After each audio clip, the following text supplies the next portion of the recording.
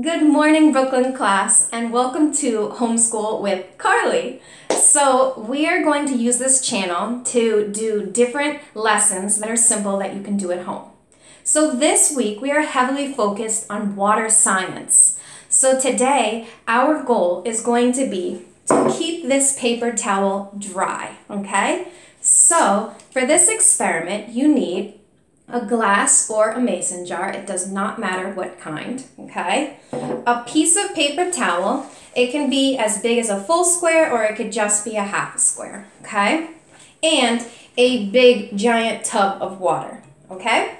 So the first thing that we have to do is take this paper towel and get it to fit inside this jar, okay? So I'm going to fold it in half a couple of times, let's see. So I'm going to fold it again. So I'm basically making it into a small square because my goal is to get it to fit inside this jar, okay? So I'm going to shove it inside the jar, okay? You want to push it in there pretty good because you don't want it to fall out when you turn it upside down, okay? So the next thing you want to do is have a giant tub of water, okay? So I filled this tub of water all the way to the brim. And unfortunately, I don't have a clear Tupperware or type of water holder. So the water is filled all the way to the top, as you can see right here. So I did want to show you that.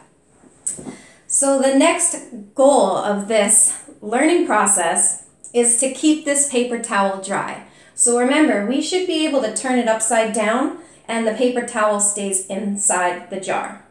So what we're going to do is we're going to put this jar into the water and keep the paper towel dry, okay? So I'm going to push it down, but I want to keep the jar straight. You don't want to put it in an angle, you want to keep it straight, okay?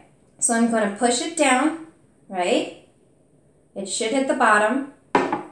So I tried to make a deep sound so you could hear it.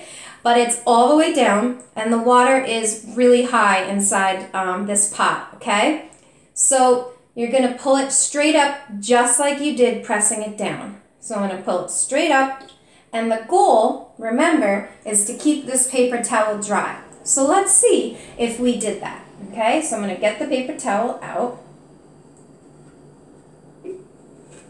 And, okay, here's our paper towel. So let's check. I'm going to open it up.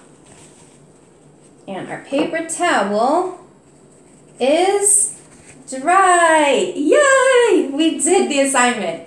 So why is this paper towel dry to begin with, right? Well, air is a lot lighter than water. So when you take this and turn it upside down, right?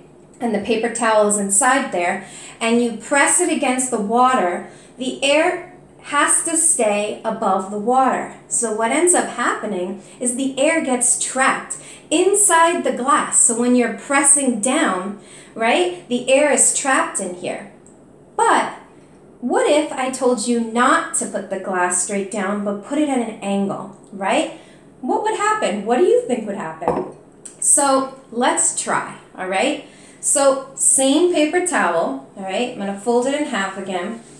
And for this, it's okay if your jar is a little bit wet because the goal now is to get this wet, right? So I have it squared off. I'm going to put it inside the mason jar pretty tight, right? So it doesn't come out, right? Now, what we're going to do different, okay, to defy this experiment is we're going to take the jar and put it in at an angle, right? So we had first put it in this way. But now we want the air to find a way to escape, right? Because before the air was trapped inside the jar. So I'm going to put it in at an angle, all right? And you have to go pretty slow because if you go at not deep enough of an angle, the paper towel probably won't get wet. And if you go too fast, that might ruin it too. So let's try to go nice and slow. So I'm going to put it in at a nice angle. All right, the water should be getting inside the jar at this point, right? And then I'm going to put it down. So what do you think is going to happen? Do you think we're going to have a dry paper towel or a wet paper towel? Well, let's find out. So I'm going to pull this out, right? Okay, And it looks like, as you can see, water did get inside the jar. All right, so let's check how wet our paper towel is. So I can see that it definitely got wet in specific areas. I should have put a little food coloring, but I don't have food coloring, but you can see that in the center it's wet and at the bottom, right? But before, we didn't have wet marks on our paper towel, right? So the reason for this is because the air wasn't trapped anymore, right? We put it in at an angle, so the air escaped, okay? So that was our experiment for Tuesday, all right? And I will set up another experiment for tomorrow. Bye, thank you.